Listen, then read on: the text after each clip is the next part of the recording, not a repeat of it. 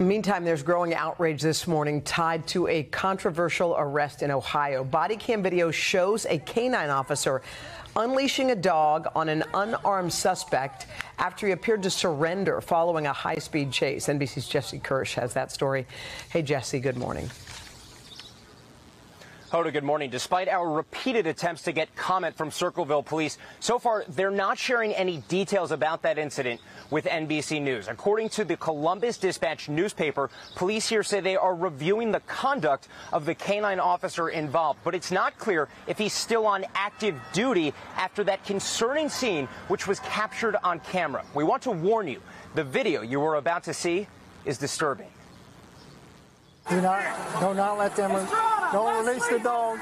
In this newly released police body camera video, you can hear a state trooper repeatedly warning a local officer. Do not release the dog with his hands up. But despite Jadarius D. Rose appearing to surrender to authorities, the canine officer still unleashed the dog on the unarmed black man. Get the dog off of him! In this edited body cam video released by the Ohio State Highway Patrol, the 23-year-old cries out as officers move in. State police say the disturbing July 4th incident outside Columbus, Ohio, came after an attempted traffic stop, with Rose driving this semi-truck missing a left rear mud flap. Not sure what his problem is. Troopers chased Rose for nearly half an hour, repeatedly trying to deflate his tires before he finally pulled over and got out of the truck. According to officials, Rose called 911 himself before exiting the truck and raising his hands. Come to me! You don't one bit! Come to me, man! That's when state police say a local Circleville, Ohio officer, Ryan Speakman, deployed his canine, which ran toward authorities before Speakman appeared to command the dog to specifically attack Rose.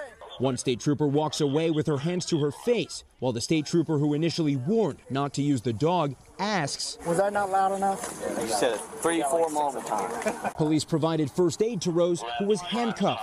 Just let a dog bite me. Authorities say Rose was treated at a local hospital and charged with failure to comply with order or signal of police officer. The Columbus NAACP's president says the video reminds her of dogs being unleashed on civil rights activists in the 1960s. And she believes this would not have happened if the driver was white. That an officer would unleash a dog on a black man that had his hands in the air and was on his knees. We were mortified by that behavior. The Columbus Dispatch quotes an area African American Heritage Association's leader as saying that trying, quote, to interject racial discord over this incident will not come from local citizens. We've reached out to Rose. He and his attorney are declining to comment, with records showing that he has been released from jail. We've also reached out to Officer Speakman for comment, but we have not heard back. Hoda? All right, Jesse Kirsch for us on that. Jesse, thank you. Hey, thanks for watching. Don't miss the Today Show every weekday at 11 a.m. Eastern, 8 Pacific on our streaming channel, Today All Day. To watch, head to today.com/allday or click the link right here.